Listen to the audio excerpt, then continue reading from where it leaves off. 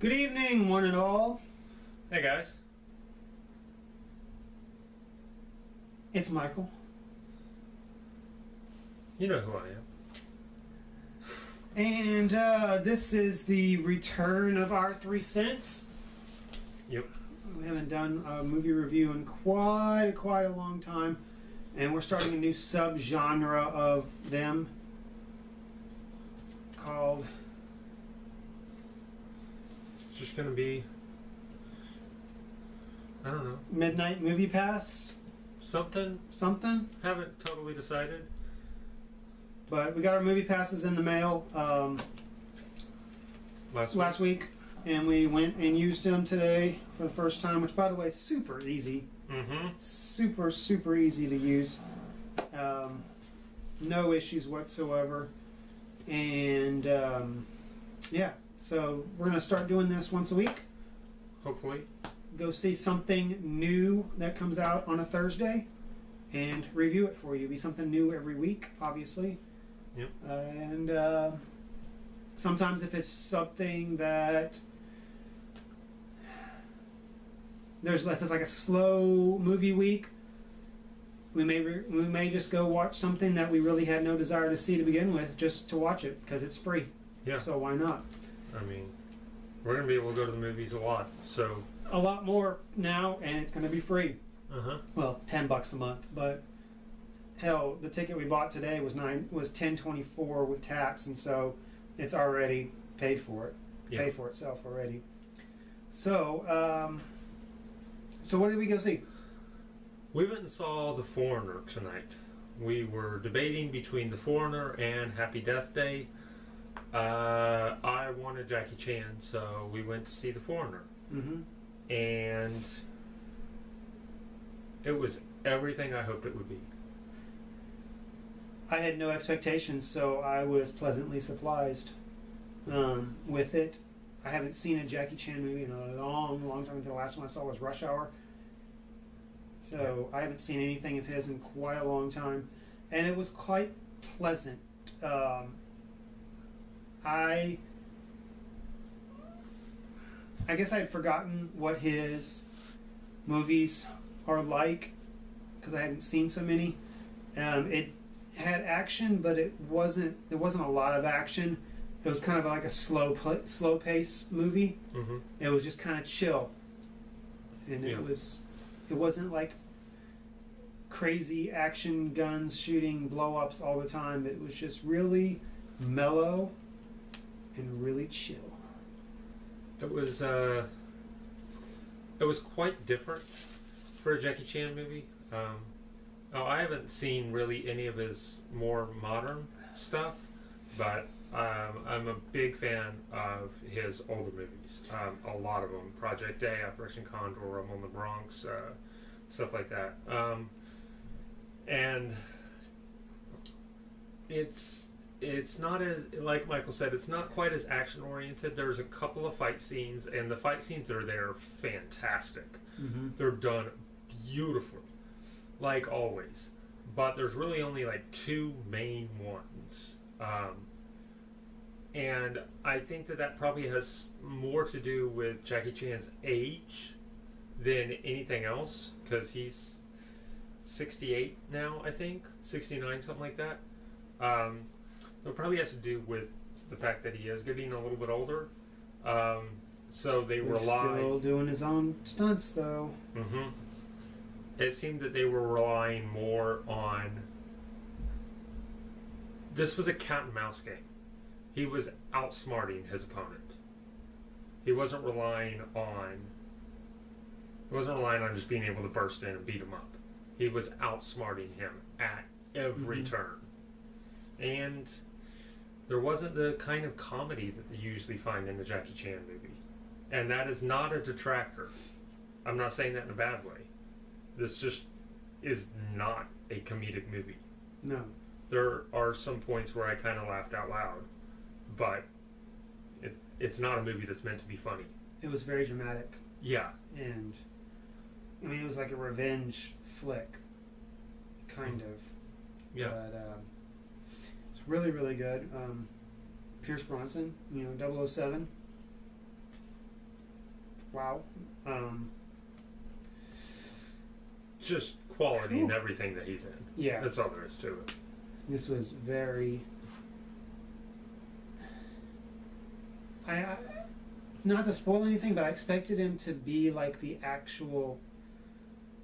Like he's portrayed as you don't know if he's the good guy or the bad guy, and at the end they reveal it at the end, but the whole movie it kept me guessing. It was like, okay, is he behind all this? Does he really not know who's doing this? Does he have the names, or what's going on? And so even with the ending, I mean, you don't know for sure if he really was behind it or if he was just being used. Yeah. They did a very, very good job of keeping that ambiguous enough to where you can kind of make up your own mind. And of course, Pierce Brosnan did an amazing job of playing that line so well. Yep. Where he was obviously not a good guy, but you don't know if he was this particular bad guy. Like, okay, he's a bad guy, but he may not be the bad guy that we're looking for. You know? And he played that beautifully. Mm-hmm. You know, he was so overly confident in every scene, unless he was in a scene with Jackie Chan, which was really only twice, but that one particular one at the farmhouse. Mm-hmm. He lost every single bit of confidence. It just flew out the window. And it's amazing. Yeah. Yeah. Not much else I can say. I mean,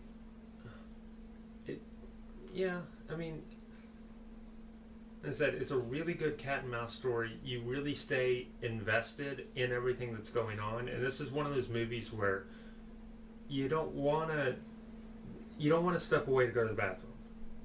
You need to be in there every minute watching. yeah.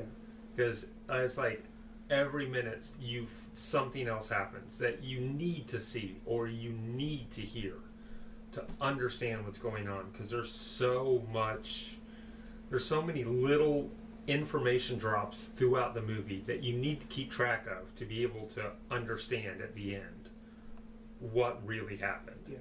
You know, because at the end they just start throwing everything at you at once, and if you can't remember all this little stuff, you're going to be like, wait, what? And it's not a long movie at all. It really isn't. Less than 2 hours. And even though it's got a slow pace, it doesn't feel like it's a slow, drawn-out movie. There's enough to keep you interested that you don't get bored with it. So it's not a long movie, but it's not a short movie. I don't know how to describe it. It's just the right amount of length. Yeah. Especially all things considered, story-wise, pacing, the lack of action. So it's good stuff. And I just want to say this the last thing. Jackie Chan plays a broken man so well. Mm-hmm. You really feel his pain in it. He doesn't smile once. I don't think you see him smile once throughout the movie. Except at the very beginning. Yeah. But he plays defeated and broken so well. And as soon as that switch hits where he's like, okay, I'm done playing games, it's my turn to take over, you see his demeanor change. Mm-hmm. You know? He doesn't get happy, he just gets focused. Yep. And he does that so well. For somebody who doesn't have a super expressive face, he's able to do a lot with his eyes. You know? And yeah, highly, highly recommend this movie. Yep. I would go see it again. I'm not even kidding. Hell, I'd almost pay to go see that movie. Because we didn't pay. I would have paid if we hadn't had this movie pass. Yeah. I was planning on seeing this no matter what. So that's all I got.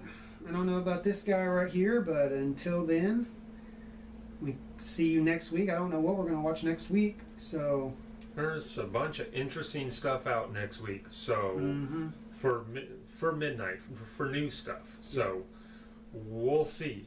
So be sure to like and subscribe for movie reviews. Now movie reviews on a weekly basis, unboxings on a weekly basis, collection videos on a weekly basis, and Jonathan's 46 Challenge Halloween edition with the Chucky movies. Which more will be coming soon. I have 3 more shot, and I'm probably going to shoot another one tomorrow, and then I'm going to start working on getting them all uploaded. So there is more coming, and yeah, a lot more movie reviews will be coming, especially now that we have this movie pass. Because I'm probably going to start going like on Tuesdays and just seeing random movies. Might just start purposely picking stuff I have no real desire to see. Just because. Like My Little Pony? Except for that, no. There's not enough alcohol at movie theaters to make me go in and watch that movie. Where I will probably go see it again, and maybe again after that. I don't know, but so yeah, we may start doing some solo reviews as well. So, yeah. Because he's going to be able to go at times I'm not going to be able to go, and I'm going to be able to go at times that he's not going to be able to go. So, yeah. So, until then, blessed be. Bye-bye. Bye.